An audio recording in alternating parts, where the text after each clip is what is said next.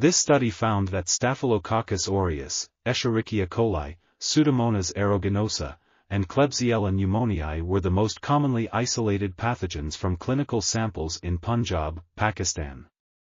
These pathogens were mostly isolated from pus, urine, blood, and sputum. The prevalence of multi-drug-resistant strains of these pathogens suggests that current antimicrobial options are severely limited in Pakistan, which poses a serious threat to public health.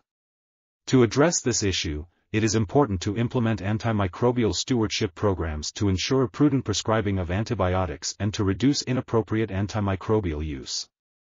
Additionally, it is essential to develop and implement strategies to improve access to quality diagnostics and treatment services, as well as to strengthen surveillance systems to monitor the spread of resistant organisms.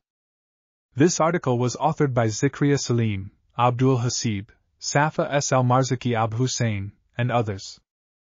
We are article.tv, links in the description below.